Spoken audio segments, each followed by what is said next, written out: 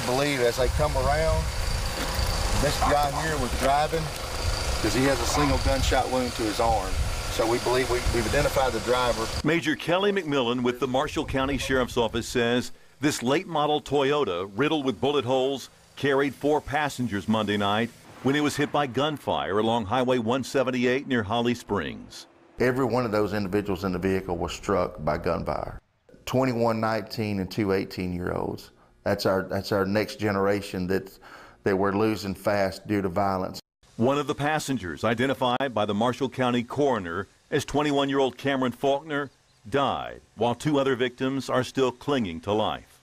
One of them's on life support, and the other one's in very critical condition. And we have a family this morning, the loss of a 21-year-old. Just turned 21 years old, the 26th of this month, and now he's gone. McMillan says dozens of shell casings, some possibly from an assault-style weapon, were found, and investigators believe shots were fired while the vehicles were traveling at a high rate of speed, causing the Toyota to crash. I was just sitting and I heard multiple gunshots, I would say around 20-something.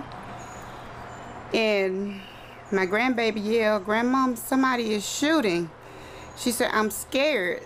This woman, who doesn't want to be identified, says she and her grandchild hunkered down and locked the doors. But the tragedy would hit closer to home than she ever imagined. I knew most of them very well, lived in the same neighborhood with those children. Now, the 4th victim has been released from the hospital. You're asked to contact the Marshall County Sheriff's Office if you know anything that could help investigators. You'll remain anonymous and you could receive a cash reward.